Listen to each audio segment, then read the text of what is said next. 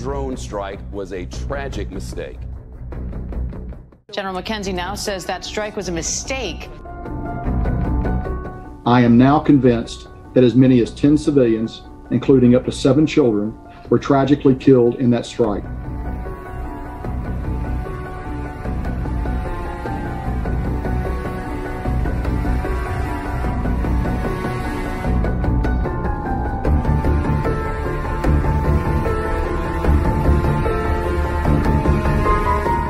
This strike was taken in the earnest belief that it would prevent an imminent threat to our forces and the evacuees at the airport.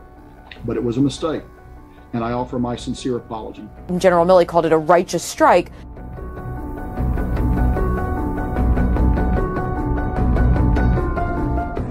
Unfortunately, that the USA went to doing this attack and killing 10 members of our family. We want to justice for international community.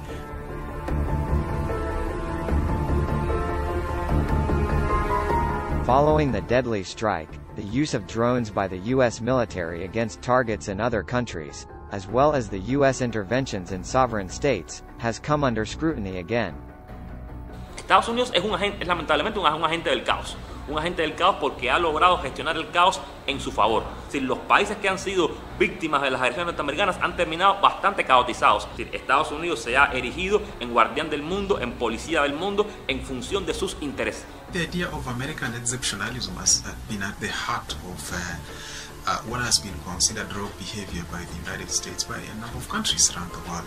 The US perhaps is a huge contributor of instability and fragility around the world. Could be a product of the US foreign policy of intervening in other countries.